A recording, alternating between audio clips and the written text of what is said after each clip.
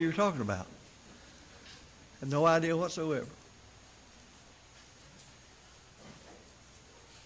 Sometimes, as I've said several times, we think that the world of the first century, the idolatrous pagan world, was basically like the people of denominationalism or Roman Catholicism or Eastern Orthodox or whatever, and they weren't.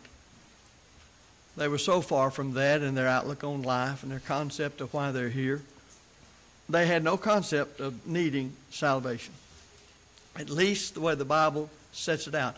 They did not think of the gods, whatever pantheon of gods they had, as being individual and sacrificing and loving and caring. Had nothing like that. And it's really a frightful place. But you can see why the gospel spread so fast in a world that had no hope.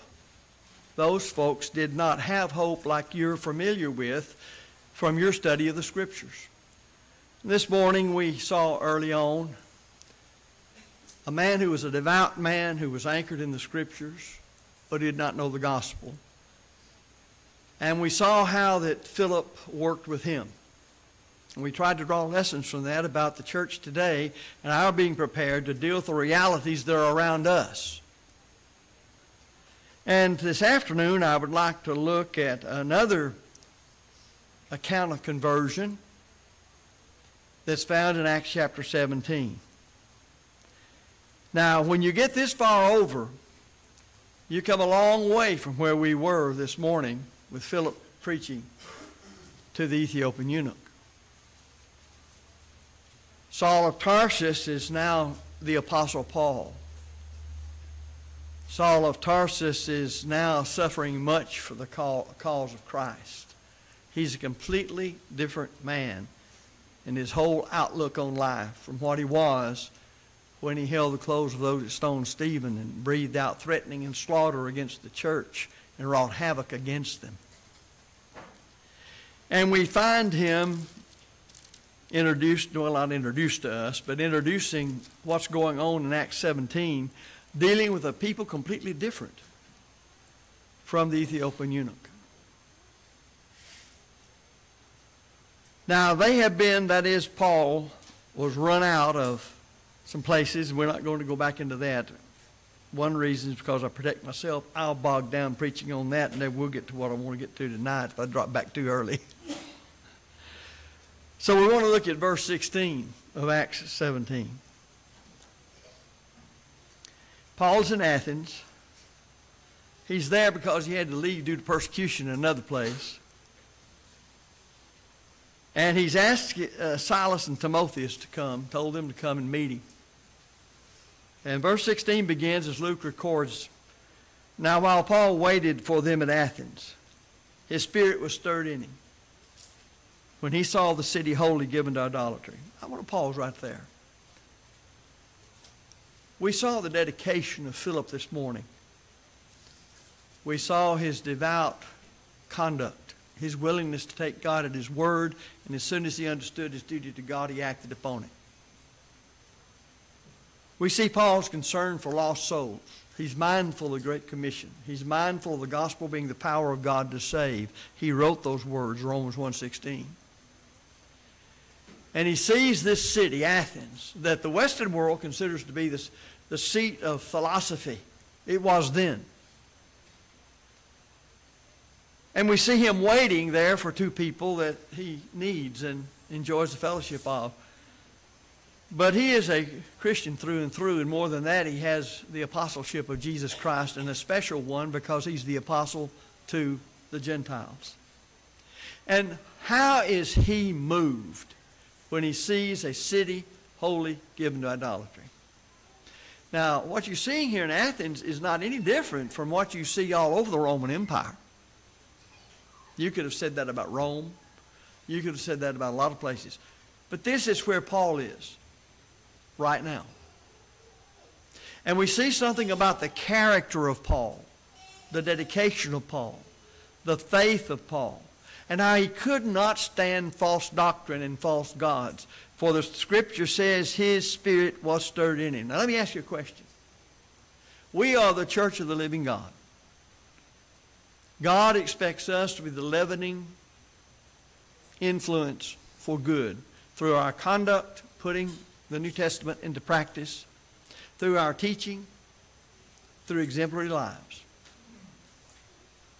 We look round about us, we see a world that is going more and more back toward the direction of the first century world. Now let me pause here and say this.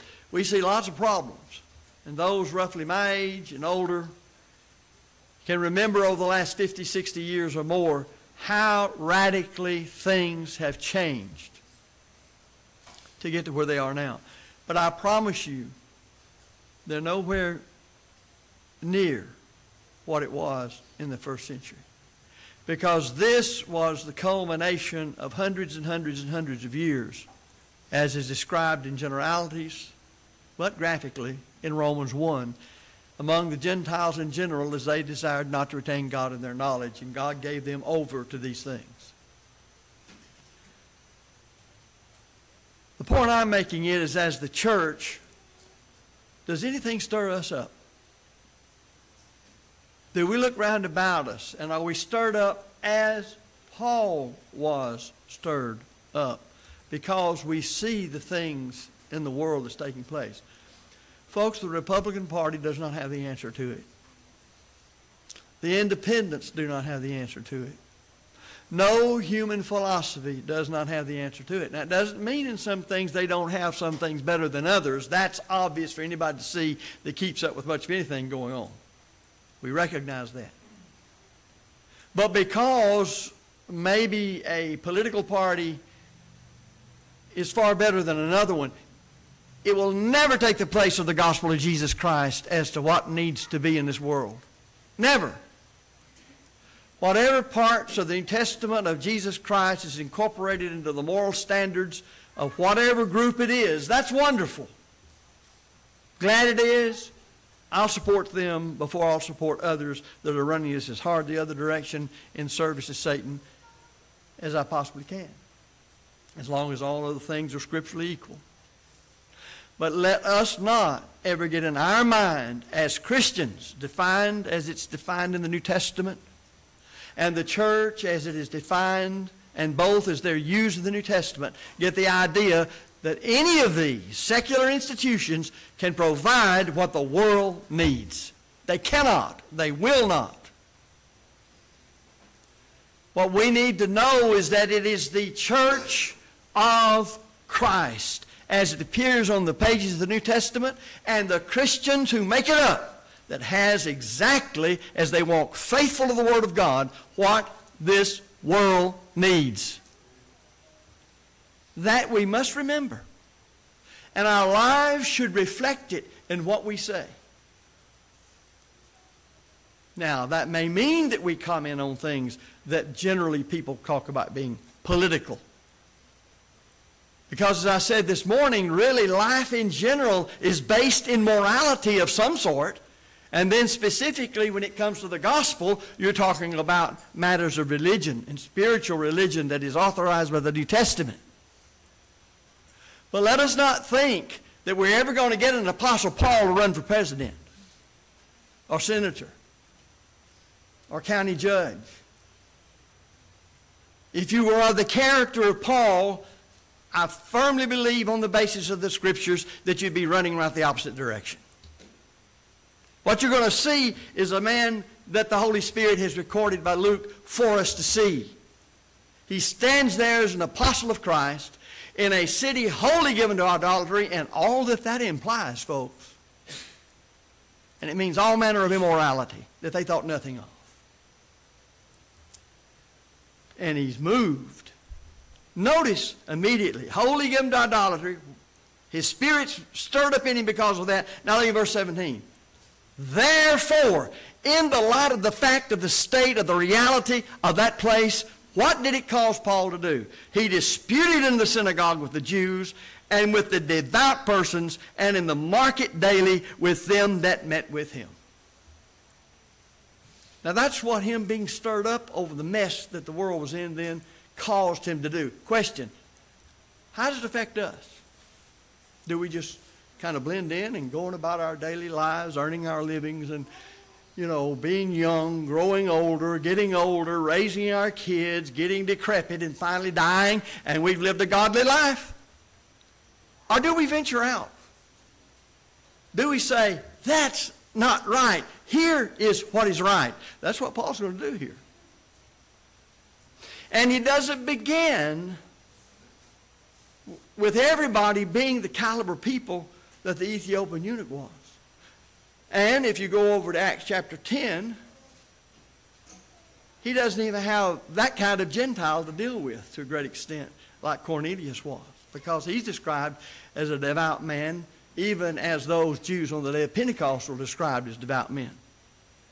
Because this comment of verse 17 brings him down, that is Luke in the record of it, to what he says in verse 18. Then certain philosophers of the Epicureans and of the Stoics encountered him. Well, I imagine, have you ever thought about that? Here are these characters who are of certain philosophies. We're not going to go into the details of them because it doesn't make any difference right now, because there are some of these who are involved with that city being wholly given over to idolatry and the false philosophies that govern people of that time. They encounter him. How would you like to be a false teacher and encounter Paul? Who do you think's going to win on that? He's an apostle of Christ. He has the baptismal measure of the Holy Spirit. That is, he can speak as the Spirit gives him utterance. One of the promises that Jesus made in John chapters 14, 15, and 16 is that when you have the need to speak what needs to be spoken at a given time, it'll be given you in that self-same hour what to speak. So when I read the inspired record of Luke, and I read what Luke by inspiration recorded that Paul said by the Holy Spirit, I know God's speaking. And I know that's what I ought to speak. So notice how they view him. What will this babbler say? Now, they're pretty much saying, I'm a PhD from Harvard, and who is this character? Babbler has been translated seed picker. That's how they viewed Paul. What they had heard had come out of the discussions you find in verse 17. Some, he seemeth to be a setter forth of strange gods. He seemeth. One of the things, you may not realize this, that you're taught in English in college, and it's not all wrong. But when you have a perception of a thing, you don't say, that is the way it is. You say, it seems to be such and such. I remember Brother Warren talking about how that philosophers who differed with one another in their conventions of philosophers would speak. And he said they would not speak definitively. And he was members of those organizations where they would have conventions and get-togethers. He says, here's the way they do it. They come up there and they say, well, now it seems to me this, that, and the other, and they'd state their case on whatever it was. Then another would come up that was completely opposite from the first one, and he would respond, well, yes, yeah, but it seems to me. No one ever spoke in a definitive, this is the way it is, and what you just said was wrong, and I'm telling you the right way. That's the world. This is happening all around us. We live in a world of people who, it seems to me, the liberals around us would be happy for us to talk about Christianity and embrace them in it. Well, yeah, this seems to me, but you're so-and-so, and I know that seems to you that way, and it seems to so-and-so that both of us may. But, you know, let's not be judgmental. Why can't we all just get along? And that's the view. Paul did not have that view, and it's not recorded in your Bible to teach us that we could have that view. He did set forth what was strange to them. And here's why that they said that. Because he preached unto them Jesus and the resurrection. Now, I do not believe, because of what I know the Bible teaches, that Paul would say, well, now you fellows have had your say in your different views and what it seems to you. Let me tell you what it seems to me about somebody called Jesus down there in Palestine not many years ago, and what I've heard and it seems to me about him dying and being resurrected. What do you think of that? It wasn't presented that way. And you can look at anything Paul preached, and you will not see it presented that way. But they heard that, and you got to remember, and I think Jeff brought this up a while back, that the Gentiles, Greeks in particular, thought that the body itself was a prison house. That you're going to fare far better outside this body. So if you're going to talk about coming back into this body, we don't hear anything about it. And you'll see when they cut him off down here later. It was when he began to talk about the resurrection. But there's the brunt of his preaching. He preached unto them Jesus and the resurrection. What did Philip preach this morning? Jesus. He preached earlier things concerning the kingdom of heaven and the name Jesus Christ. And now Paul's preaching Jesus. What do you think they're preaching? Evidence that Jesus Christ of Nazareth is the Son of God. That he is the Savior. That he is the way, the truth, and the life. And that no man comes to the Father but by him, John 14:6. Well, all right, they say, come on up here to our scholarly circles, verse 19. They took him and brought him up in the Areopagus, saying, may we know what this new doctrine whereof thou speakest is. Now think about this. This is a world wherein what we take for granted and we're very familiar with, but it's new to us. We never heard it. Does that tell you the state that that world was in when it came to religion? This is something nobody's ever known. They don't understand it. It's beyond them regarding their gods, how their gods deal with them, about life in the flesh, about death. You know, used to, and we still do, at least those who are faithful trying to preach the whole counsel of God, will say what we need to study is where we came from, what we're here for, and where we're going. And that's basically what you will see in these sermons. For thou bringest certain strange things to our ears, we would know, therefore, what these things mean. Now think of the fundamental here, the first principles. He's talking about one called Christ, the deity of Christ, the suffering of Christ, the death of Christ, the resurrection of Christ. These folks don't have any idea of this. Now notice what's wrong with these fellows. Are they diligent pursuers of truth? Remember our sermon last Sunday night about truth? About people's concepts of truth? I seriously doubt it. That's why Pilate would ask Jesus, what is truth? So that runs through the whole of the fabric of their cultural viewpoints. Parenthetically, Luke says, for all the Athenians and strangers which were there spent their time in nothing else, but either to tell or to hear some new thing. So they found somebody that's got a new thing. But are they seeking the truth? Are they interested in something new to discuss? Well, verse 22 begins a new paragraph. Paul stands in the midst of Mars Hill and he says, ye men of Athens. Now notice how solid this gets immediately. I perceive that in all things you're too superstitious. Now that means religious. You're very religious. Paul knows exactly what he's going to do because of what he says that came from his observance of the city being given wholly over to idolatry. For as I passed by and beheld your devotions, I found an altar with this inscription, to the unknown God, whom therefore ye ignorantly worship, him declare unto you. Now that word ignorantly was completely and totally politically incorrect to this crowd. They were the ones that did not see themselves as ignorant. They've already called him a seed picker. So now he says, I'm going to set the record straight. Notice there's no, it seems to me, him declare I unto you. Notice how he begins with the people who do not have any background knowledge in the Old Testament. Remember how that the eunuch could say, because he believed in the Old Testament scriptures, and he was perusing them as the Word of God, he was meditating on them, he was reading Isaiah 53, which is, of course, a prophecy of the Christ, the sufferings of Christ, the death of Christ. You could begin there. You can't begin there with this bunch.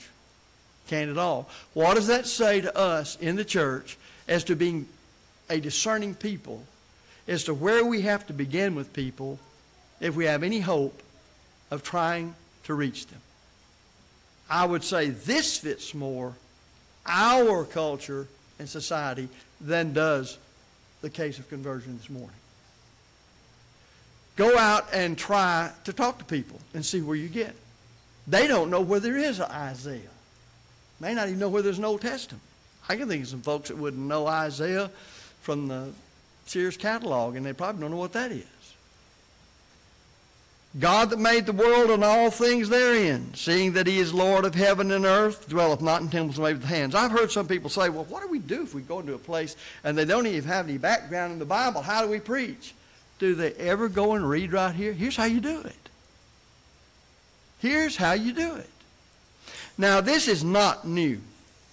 This is the way Paul would deal with folks all over the empire that are of this caliber. If you go back over to chapter 14, you find Paul Lystra,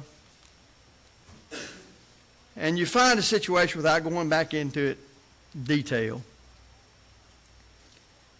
Paul says of God to these same kind of pagan people who in times past suffered all nations to walk in their own way. Now hold that, because look what you're going to find in verse 30 a little later on, said by him, the Areopagus. The times of this ignorance God winked at, but now commandeth all men everywhere to repent. It's basically what he's saying right over here, who in times past suffered all nations to walk in their own ways. Nevertheless, now here's the point. He left not himself without witness, in that he did good and gave us rain from heaven and fruitful seasons, filling our hearts with food and gladness. What you've got in Acts 17 is a much more detailed, expanded outline than what Paul says that Luke records in those two verses.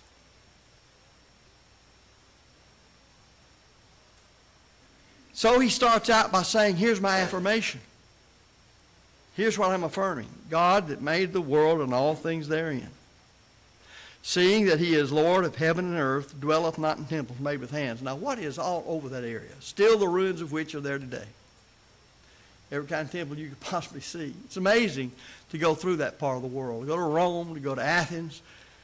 Any place I ever visited over there has ruins of all sorts. And there's a lot that's all gone, but it's amazing the ruins are still there. And it all has to do with gods and temples dedicated to them. That's all those people knew. Notice that he hits also right at the heart of what they did. Neither is worshipped with men's hands as though he needed anything. That tells you something about how these folks thought about those gods. They were basically superhuman beings. Seeing that he giveth to all life and breath and all things. Something had to create all that you see now. He's appealing to the people's own natural understanding. Where did this come from? Did it just happen? We deal with that in dealing with atheists today. You have to come back down to one of two things in the matter in the study of origins. Either matter is eternal or mind. There's a mind that's eternal. And there's nothing that indicates, as Brother Warren used to say, that dead rocks and dirt got busy and created everything we've got. There's nothing. It's always a mind that thinks and is able by power to bring into being what it thinks and to keep it moving. And Paul, on a very fundamental level, is appealing to these people in that way, trying to dispel their idea of the gods that they had. Notice he's made of one blood all nations of men for to dwell on all the face of the earth. Now that was revolutionary. I don't know how much Paul understood of what the Holy Spirit gave him to say about that, but what it's saying is that it doesn't make any difference about whether you're a black man or Oriental or whatever you are physically. He made of one blood. You can take transfusions from everybody. And this is revolutionary. long before there was scientific words to describe all of this. And notice he hath determined the times before appointed and the bounds of their habitation. When men go out in space, they have to take the times before appointed and the bounds of their habitation with them.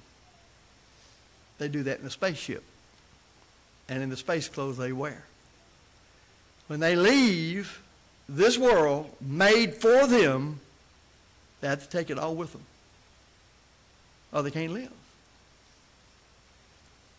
That they should seek the Lord, if haply they might feel after him and find him, though he be not far from every one of them. This world is made for us to look at it, think about it, and it points to the eternal mind that created it. That's exactly what he says. And he says he's not far from anybody. When we learn to think straight and try to not take the position that something comes from nothing. Well, there's no evidence anywhere in any science that something comes from nothing. Quantum physics tries to say that, but when you understand a little bit of it, though I don't know that I ever understand, even I don't know they understand it, a lot of it, when you look at what they're talking about, they can't say that it came from nothing. There is a something. They just can't explain that something that brought about whatever's going on. Nothing doesn't bring forth something. Just doesn't, never has, never will. And when you say nothing, remember you're saying not one thing. Notice about this God. For in him we live and move and have our being. And then he does something that shows you his education as a Hellenistic Jew. Because he knows their own writings. As certain also of your own poets have said, for we are also his offspring. In other words, somebody down the line, without being inspired, looked at everything and saw the design of it, knew there had to be a designer capable of bringing them out. Your own people have said that. Now, where are you in this? That's why he's bringing this thing home to these philosophers. For as much then as we are the offspring of God, there's who it is, we ought not to think that the Godhead's likened to gold or silver or stone graven by art, man's device. Well, you got to remember, you can stand there and look all around you in those days, and you're going to see everything he just described in the latter part of verse 29 that those folks said had to do with deities. And now he brings it home. In the times of this ignorance God winked at, but now commandeth all men everywhere to repent. You'll never see Paul's sermons where he does not bring it down to the fact that you are responsible for what you believe and what you do, that you are a created being, that you are created by God who created all things, and that God doesn't need a thing. He doesn't even need you. But since he created you, he's made it so you could find him and that you could serve him. And you better do it, and here's why. Because he hath appointed a day in the which he will judge the world in righteousness by that man whom he hath ordained, whereof he hath given assurance unto all men, in that he hath raised him from the dead. Now, he evidently been preaching that all along. They just at this time hadn't heard about it, and God in his infinite wisdom saw fit to record this part through the pen of Luke. Because remember back up here in verses 18 and 19 that they've encountered him. Remember what he had been doing in verse 17. And remember, all of it had to do with preaching the gospel, God's power to save them. So they want to know better about him, verse 19. And they tell him what they want to know, and Paul tells them. And he brings it down to where they have to make a decision. There's a day coming when you're going to give an account of the deeds done in the body. And how do we know this? How do we know the gospel's true? God has raised Jesus Christ from the dead. And as surely as he raised Jesus Christ from the dead, then he's going to judge the world. But now watch what comes out and dominates them. They don't try to answer him. Look at verse 32. And when they heard of the resurrection of the dead, some mocked. They laughed at him. Remember what we said last week about the sermon on how people They laughed at it. They mocked him. And others said, we will hear thee again on this matter. So Paul departed from among them.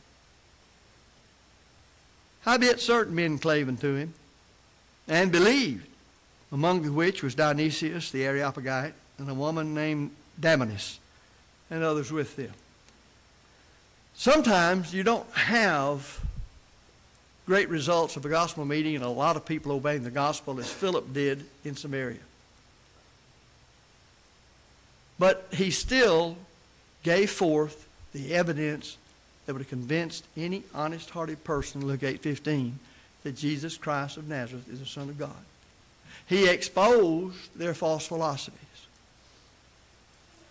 In both cases, this morning's study of Philip preaching, and as we look at Paul preaching here, they're both preaching the gospel, taking the people where they found them and the mindset they were in, and attempting to lead them on to Jesus Christ and becoming Christians.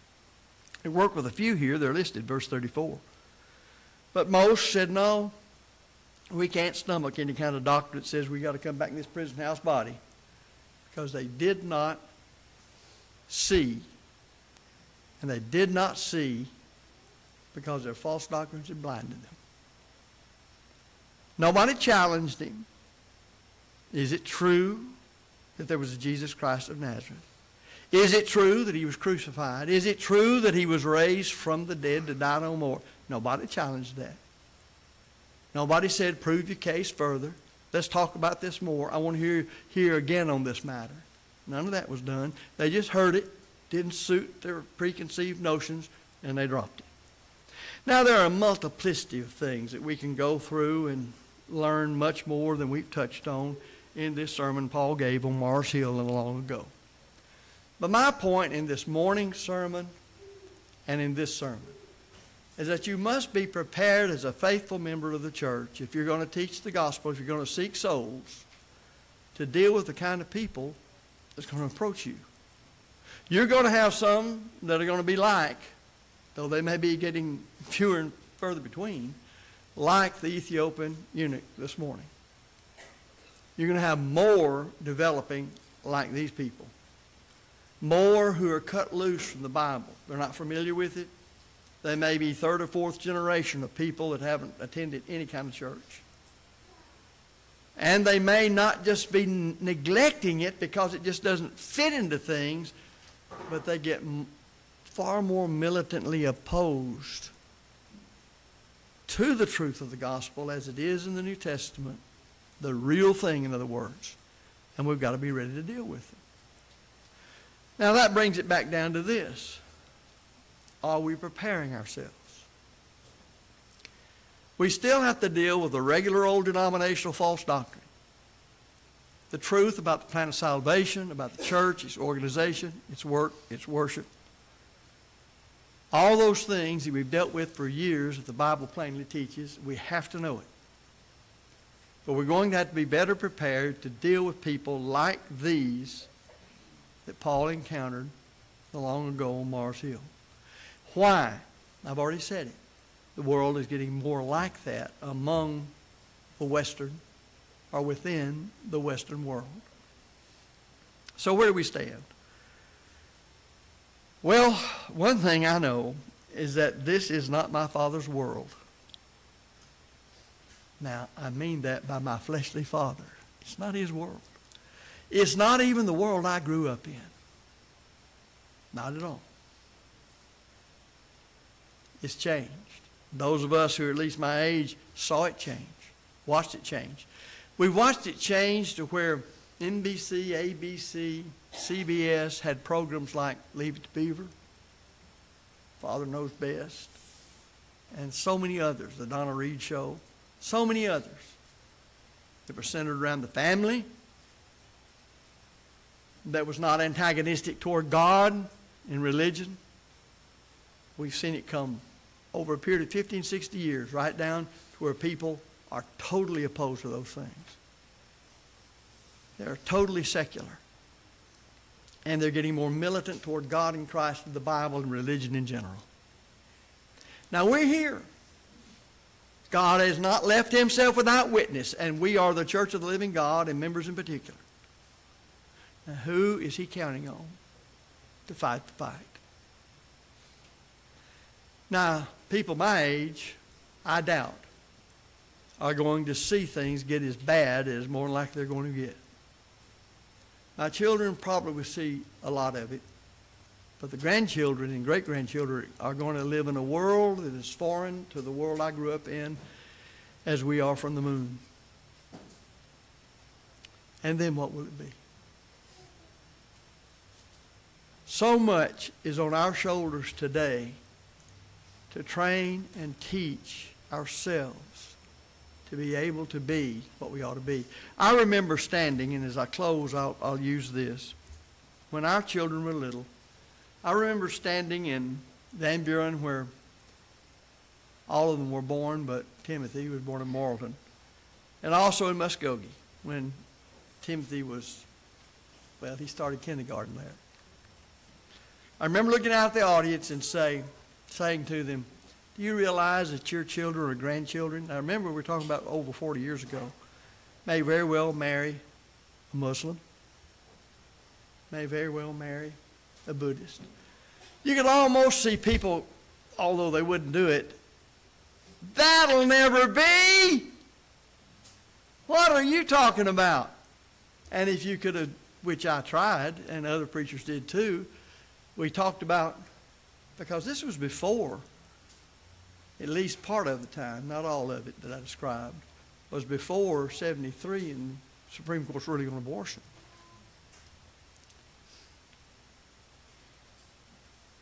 You couldn't get people to see what we preached, that if you can decide the unborn child is not a human and you can abort him, what does that do at the other end of the spectrum?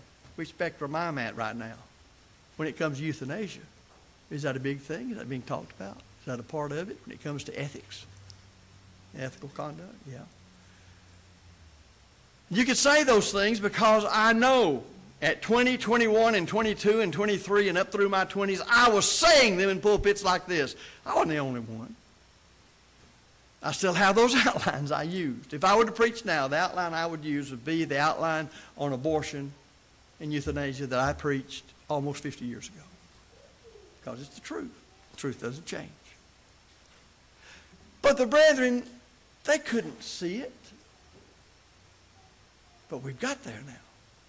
We're here. And you younger folks with children, I don't know what you're going to do. If you do not stand upon the truth, the whole truth, and nothing but the truth of the Bible, and know that the church, as it appears in the Bible, is the only answer, as it lives faithful to the truth, proclaims and defends the gospel. There is no other hope for you in a world that is growing more unfriendly to the truth of the living God. So, what will it be? I pray continually in my personal devotions for everybody here. And I've learned you can do that over the years. And you can too. That you'll remain faithful. You know how I do it? You do it any way you want to, but you have to have notes. You have to have somebody to help. I do it by pews because I know where most of you sit. So when I'm having a walk during the day or I have some time that's quiet and I engage in my prayers, I go right down the pews, and everybody that sits on the same pew, because, you know, you're not going to move you off those pews. You might move you off for other things, but you're not going to get off those pews. You're going to be in the same spot. So it makes it easy to memorize where you are. And I just simply pray, going down each pew for each person. It's my brother and sister in the Lord. That way I know I cover them.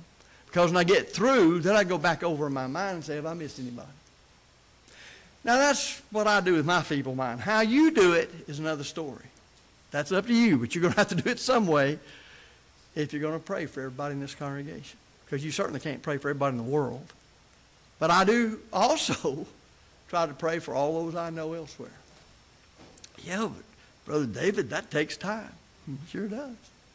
Let me tell you a good time to do it. It's when you're walking. It's a good time to do it. Or when you're out, just sitting there, just looking at things. Nobody knows what's going on up here but God and you. So just be praying about it. Pray without ceasing. In all things with prayer and supplication, make your requests made known to God. Well, what are we going to do if we don't stay true to the book? What hope? Let me ask you, what hope do you have? If you remove this book from your life, every aspect of it from your life, what are you going to do? If it was true 100 years ago, and if it was true when I was baptized on May 27th, 1959, if it was true 2,000 years ago, it is true now and will be true on the day of judgment. It will sustain us, folks. It will keep us going. And even though you're just a handful, that handful will be right with God. And if God be for us, who can be against us? We are more than conquerors through our Lord Jesus Christ. If you're not a child of God, we beg of you to obey the gospel this evening by believing in Christ, repenting of your sins, confessing your faith in Him, and being baptized into Christ for the remission of sins. If as a child of God you've erred, then we beg of you to acknowledge it, repent of it, confess it, and pray God for forgiveness. If you need to obey the truth, we invite you to come while we stand and sing.